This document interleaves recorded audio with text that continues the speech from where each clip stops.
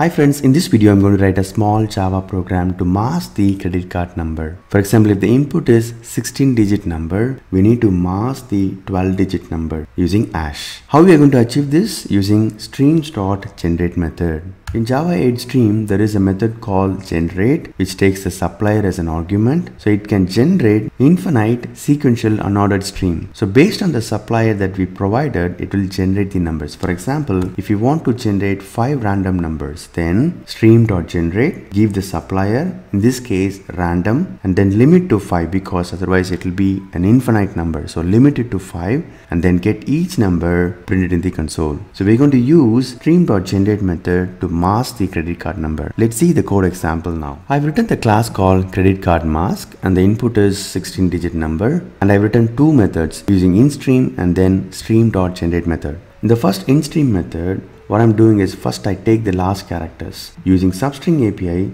I take the last 4 characters and then store it in the last characters variable. Then create a string builder. Using IntStream, I'm going to call range closed method, which is going to give me indexes from 0 to 11. Using that, I'm going to iterate one by one, and then for each index, I'm going to append the hash symbol. Once the iteration is completed, it will have these hash symbols, and then finally append the last characters, which is 5616.